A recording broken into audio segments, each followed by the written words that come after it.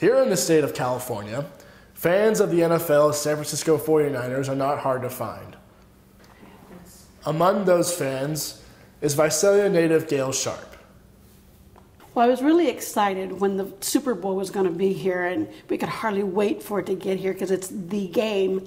And our guys were doing really, really good, and I was really proud of them. And all of a sudden, the other team started gaining, and I'm like, oh no. Well, we'll pull out of it, you know.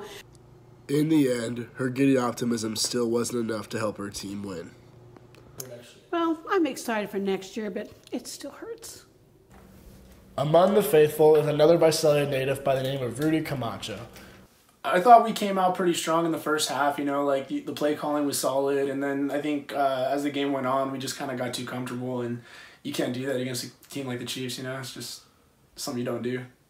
In all honesty, I felt like our defense, because it's the best in the league, and I know the Chiefs' offense is pretty good, but I thought we stacked up pretty well against them, but I guess, in the end, it just didn't pan out how we wanted it to be, In Visalia, Chandler Lucas, Fresno State Focus.